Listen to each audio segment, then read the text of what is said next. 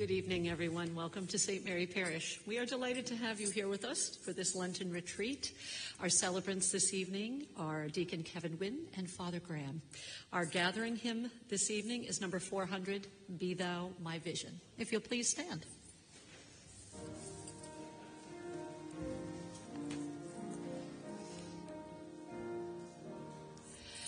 Be thou my vision, O Lord of my heart, not be all else to me, save that thou art. Thou my best thought, by day or by night, waking or sleeping, thy presence my light. Be thou my wisdom, and thou my true word. I ever with thee, and thou with me, Lord. Thou my great Father, I thy true Son. Thou in me dwelling, and I with thee one. In the name of the Father, and of the Son, and of the Holy Spirit. Amen. May the grace and the peace of our Lord Jesus Christ be with you all. And with your spirit. As we gather on this third night of this Lenten mission, we gather to celebrate the great gift of the Eucharist. So prepare ourselves this day to bring this mission to conclusion, to also continue our journey through Lent. Let us first pause and call to mind our sins.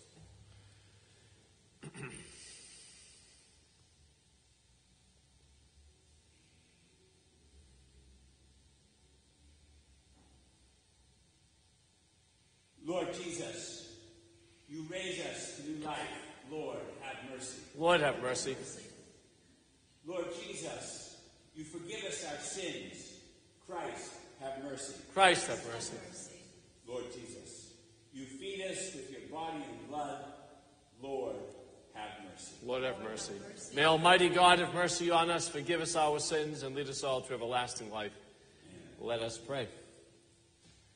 Grant us, we pray, O Lord, perseverance in obeying your will, that in our days the people dedicated to your service may grow in both merit and number. Through our Lord Jesus Christ, your Son, who lives and reigns with you in the unity of the Holy Spirit, God, forever and ever. Amen.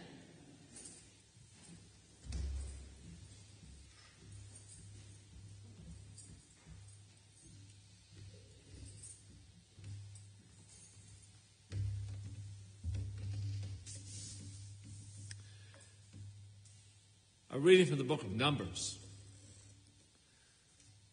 From Mount Hor, the children of Israel set out on the Red Sea Road, to bypass the land of Edom. But with their patience worn out by the journey, the people complained against God and Moses.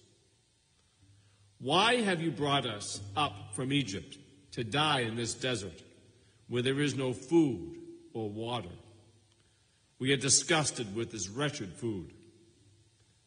In punishment, the Lord sent among the people serpents, which bit the people, so that many of them died. Then the people came to Moses and said, We have sinned in complaining against the Lord and you. Pray the Lord to take the serpents away from us. So Moses prayed for the people. And the Lord said to Moses, Make a seraph and mount it on a pole, and whoever looks at it after being bitten will live. Moses accordingly made a bronze serpent and mounted it on a pole. And whenever anyone who had been bitten by a serpent looked at the bronze serpent, he lived. The word of the Lord. Thanks be to God.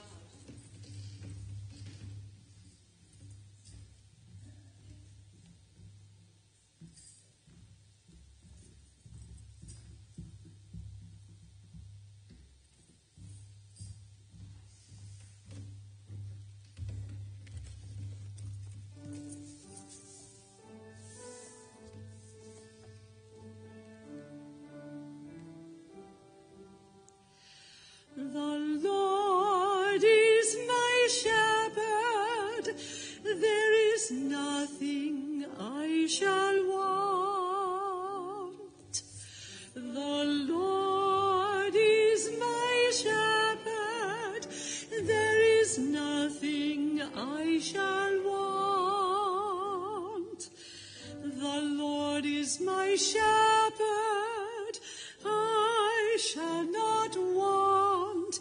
In verdant pastures he gives me repose. Beside restful waters he leads me. He refreshes my soul. The Lord is my shepherd. There is nothing I shall want. He guides me in right paths for his name's sake.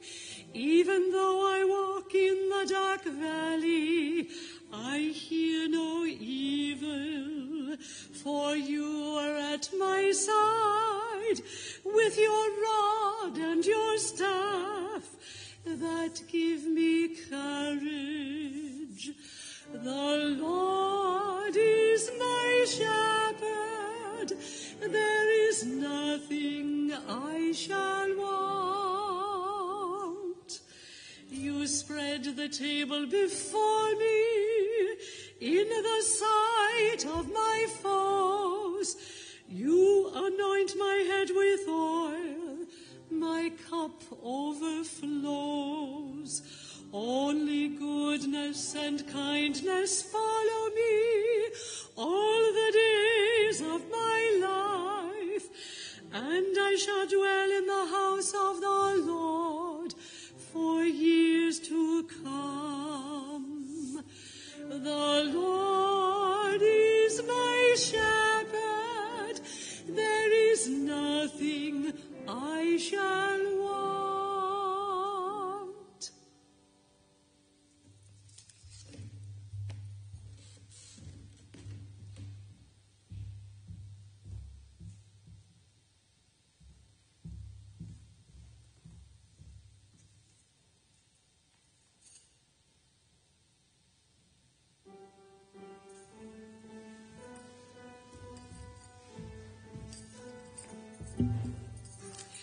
Praise to you, Lord Jesus Christ, King of endless glory.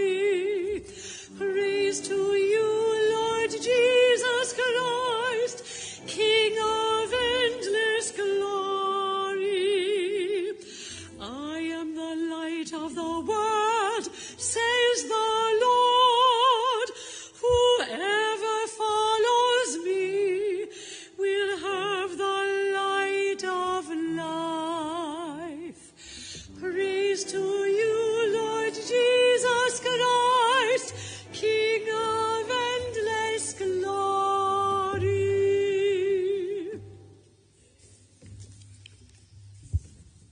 The Lord be with you. A reading from the Holy Gospel according to John. Glory to you, O Lord.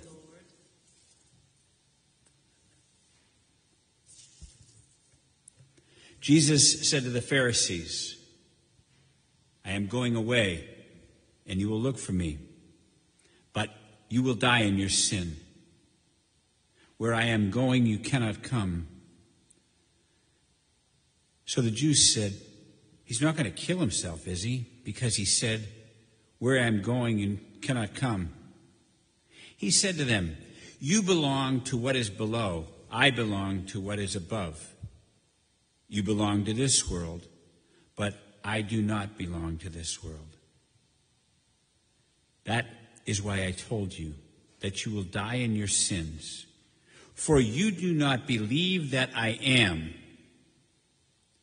You will die in your sins. So they said to him, who are you? Jesus said to them, what I told you from the beginning. I have much to say about you in condemnation. But the one who sent me is true, and what I heard from him I tell the world. They did not realize he was speaking to them of the Father. So Jesus said to them, when you lift up the Son of Man, then you will realize that I am, and that I do nothing on my own, but I say only what the Father has taught me. The one who sent me is with me. He He has not left me alone, because I always do what is pleasing to him. Because he spoke this way, many came to believe in him. The gospel of the Lord. Praise to you, Lord Jesus Christ.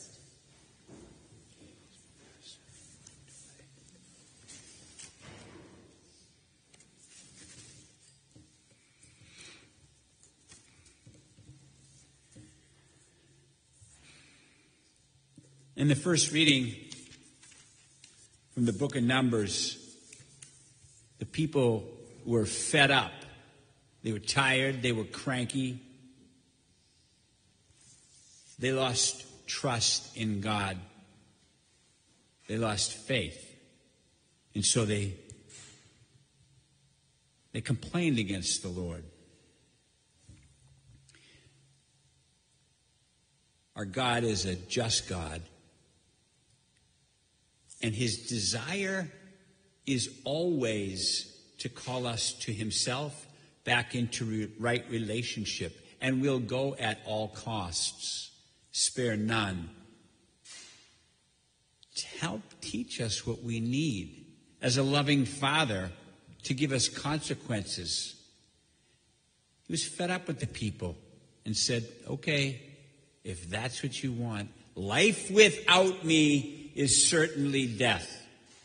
And so he sent them scorpions and serpents, and they bit him. They realized, mistake. Moses, help us. Ask the Lord to make it stop. So he had them, and this is kind of funny. When I prayed about this at first, our Lord said, make a seraph and mount it to a pole, and whoever looks at it after being bitten will live. He made a bronze serpent, mounted it on a pole, and anyone who gazed on it that was bitten was healed, was restored. When they turned to the one in image who they were seeking. Just as a fun fact, the serpent that they fashioned is the same serpent that you see in the medical field. It's a caduceus, I think they call it, with the serpents intertwined going up the vine. And that's the image that they created. It's still a symbol of healing. Fast forward. Jesus in the gospel is speaking to the people and said, it's time. It's time for me to go. And they're going, where are you going? Where are you going? Where I'm going. You do know the way, he said later in Scripture, because he is the way, the truth, and the life. But he reiterated, he doubled down on what we heard on night 1, and we'll touch on it again later in John 17. This is in the 8th chapter. I am not of this world. I am not of this world. But he said, when you lift up the Son of Man, then you realize that I am, and nothing that I do is on my own. When you lift up the Son of Man. When he lifted up the Son of Man on the altar of the cross, in the ultimate obedience to the Father, to open the door of salvation that we've been talking about, when we lay eyes on our risen and our crucified Lord, and then subsequently risen Lord, and enter into that relationship with him, we are healed too. By the blood of Christ, by his sacrifice on the cross, and his subsequent resurrection. We're healed. We're healed. When we spoke on night 1, we spoke about 3 sections. In this raising up on the cross, our Lord is truly made known. God is made known, which is the fulfillment of the prayer that he had at the Last Supper that we heard. He also spoke about in that second part that we're not of this world, but in it. And he asks the Father to protect us, to keep us, to make us holy. And that brings us to why we are here. We said in the beginning that this was going to be a time to go on pause and contemplate where we are with our relationship with God, Father, Son, and Holy Spirit. I hope that our Lord has placed in your heart different things to contemplate.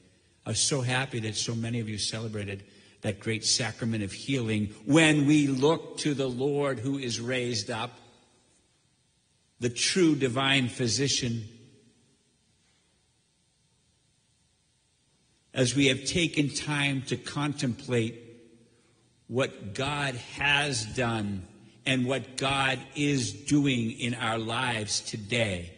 And then take it a step further. Okay, Lord, as you reveal yourself to us more fully and make the Father known, as you reveal yourself more fully to us in word and sacrament, as you reveal yourself more fully to us, what is it that you would like me, each of us individually, to do with that, Lord? What would you like me to do as we strive to know strive to know your will? Of course, the answer is do it. But it takes prayer. It takes imitation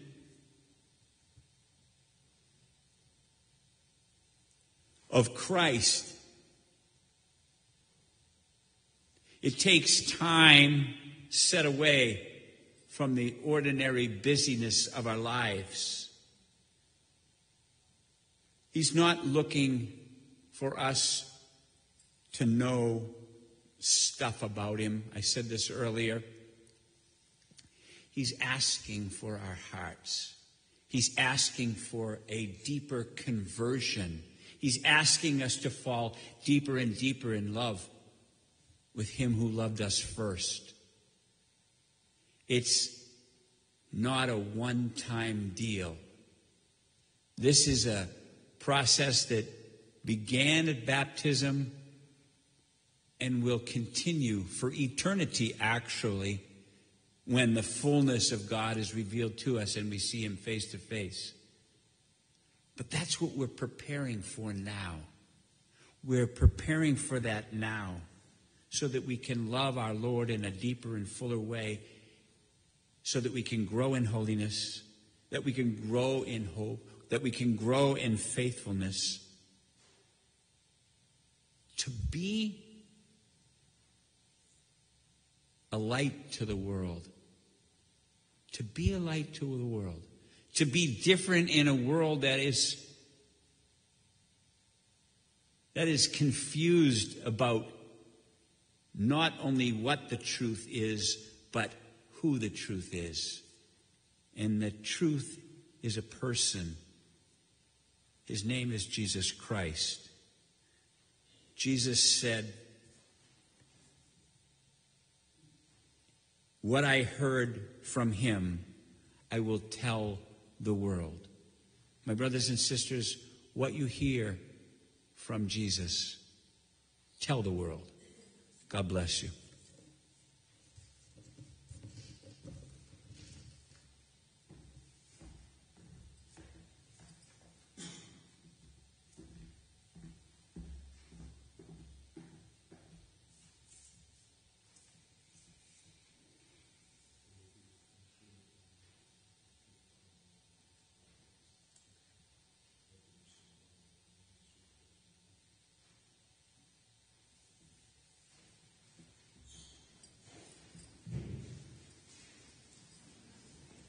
And together now, let us bring our prayers, needs, and intentions and place them before our loving God.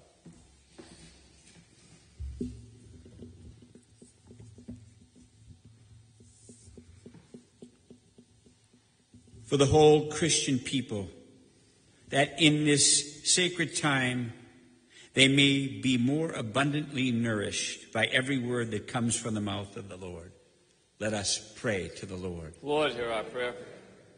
For the whole world, that in lasting tranquility and peace, our days may truly become the acceptable time of grace and salvation, let us pray to the Lord. Lord, hear our prayer.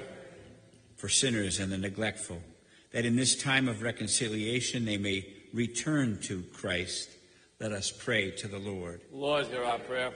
For ourselves, that God may at last stir up in our hearts aversion to and for our sins, let us pray to the Lord. Lord, hear our prayer. For all the deceased who have gone to their eternal rest, let us pray to the Lord. Lord, hear our prayer.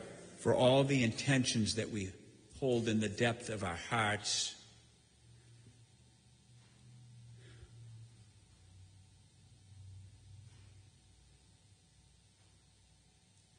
let us pray to the Lord. Lord, hear our prayer. Loving fathers, with confidence and faith, we come before you with our prayers, needs, and intentions. We ask you to receive them all this day, for we make them as always in the name of Jesus Christ, who is our Lord and Savior forever and ever. Amen. Number 517, O Beauty Ever Ancient.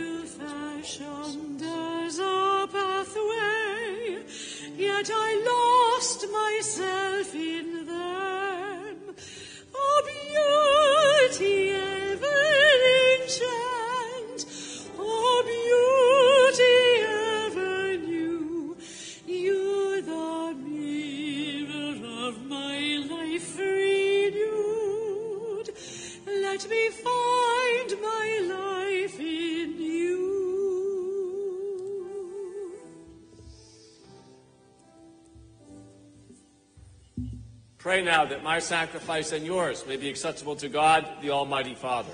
May the Lord accept The this sacrifice at your hands for the praise and glory of his name, for our good and the good of all his holy church. We offer you, O Lord, the sacrifice of conciliation, that being moved to compassion, you may both pardon our offenses and direct our wavering hearts. Through Christ our Lord. Amen.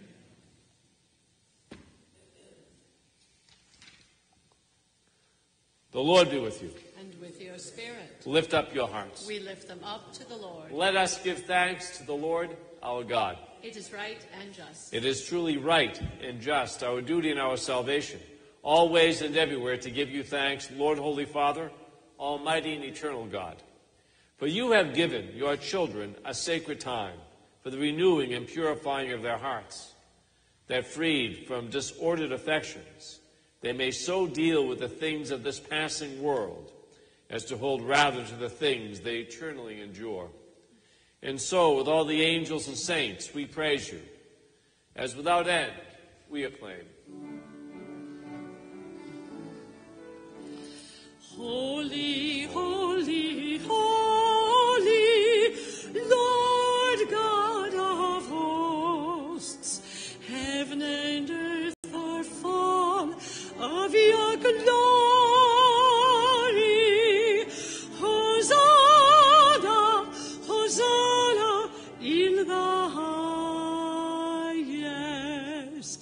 Blessed is he who comes in the name of the Lord.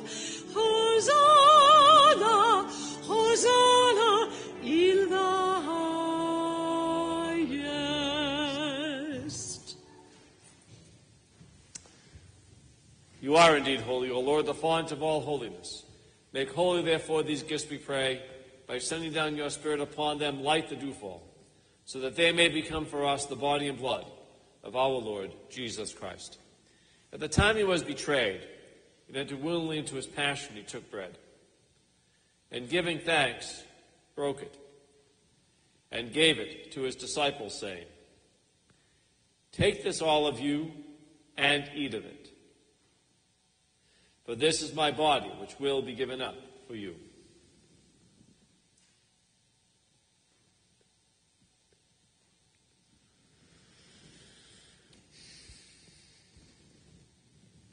In a similar way, when supper was ended, he took the chalice, and once more giving thanks, he gave it to his disciples, saying, "Take this, all of you, and drink from it, for this is the chalice of my blood, the blood of the new and eternal covenant, which will be poured out for you and for many for the forgiveness of sins.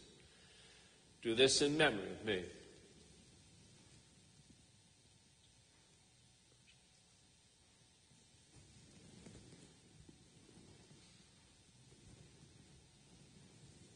The mystery of faith.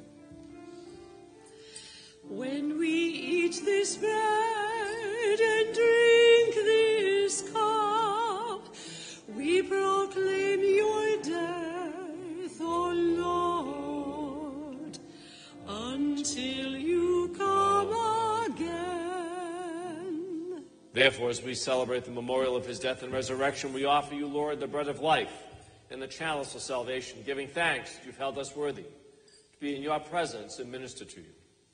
Humbly we pray that, partaking of the body and blood of Christ, we may be gathered into one by the Holy Spirit.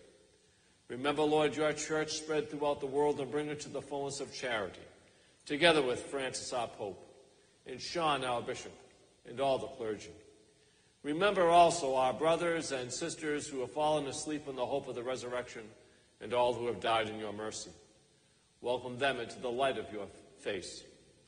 Have mercy on us all, we pray, that with the Blessed Virgin Mary, Mother of God, with Blessed Joseph, her spouse, with the blessed apostles, and with all the saints who have pleased you throughout the ages, we may merit to be co-heirs to eternal life and may praise and glorify you through your Son, Jesus Christ.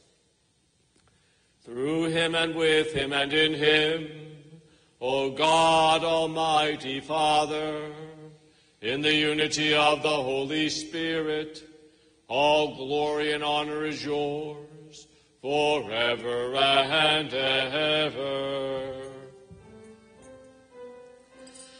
Amen, amen, amen.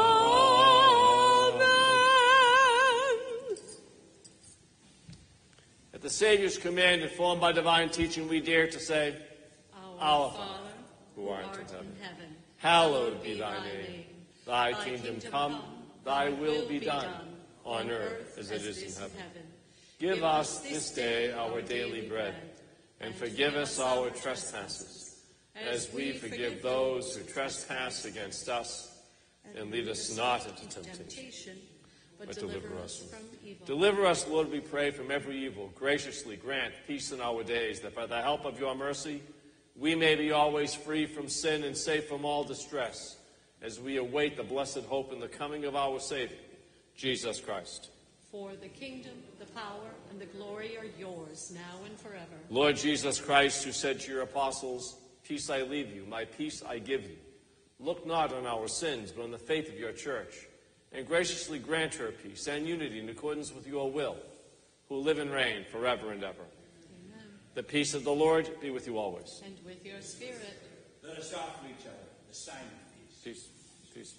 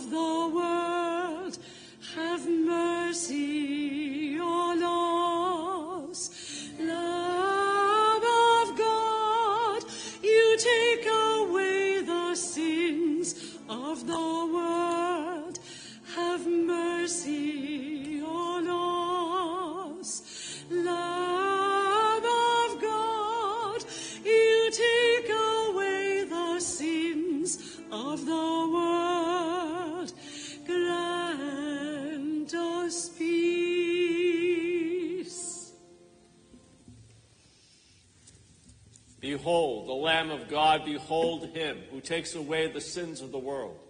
Blessed are those called to the supper of the Lamb. Lord, I am not worthy that you should enter under my roof, but only say the word, and my soul shall be healed. The body of Christ, keep me safe for eternal life.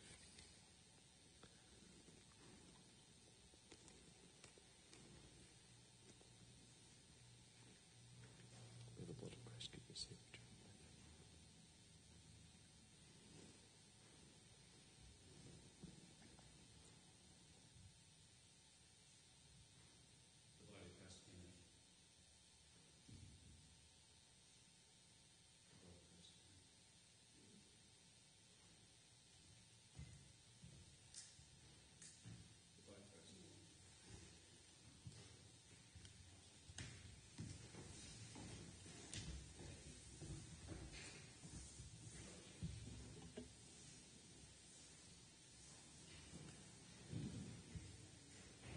Our communion song, number 601, Christ be our light.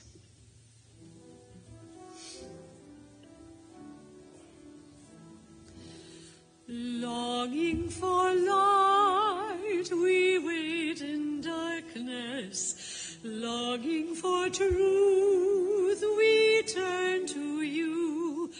Make us your own, your holy people, light for the world to see.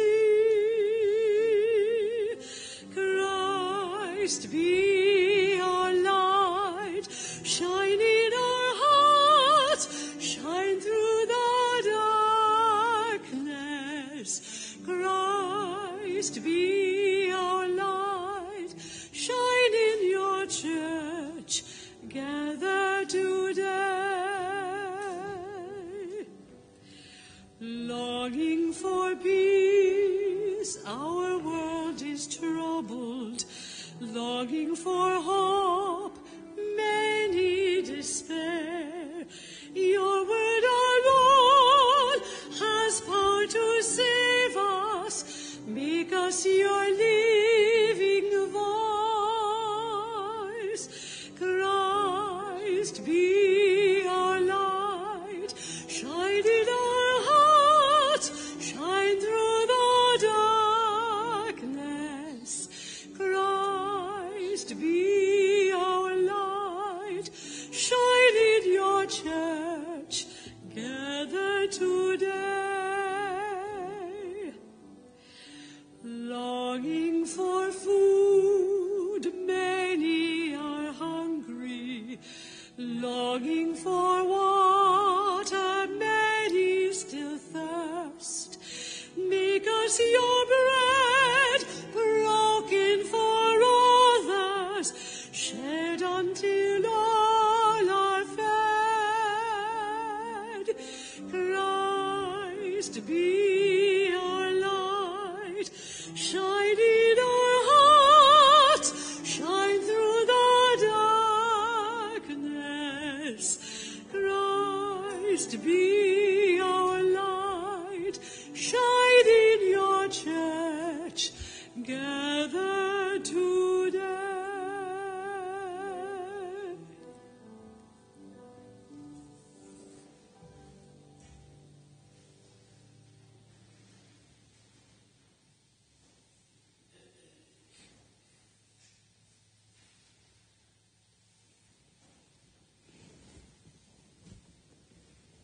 Let us pray.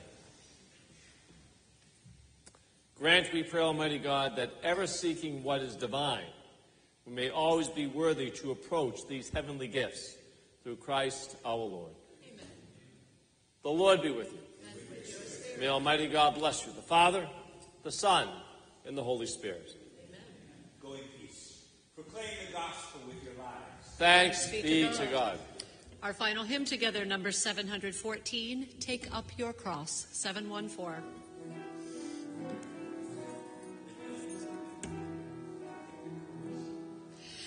Take up your cross, the Savior said, if you would my disciple be, deny yourself.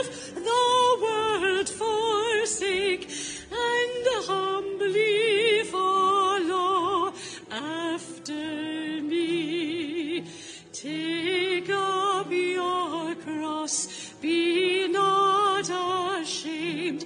Let not disgrace your spirit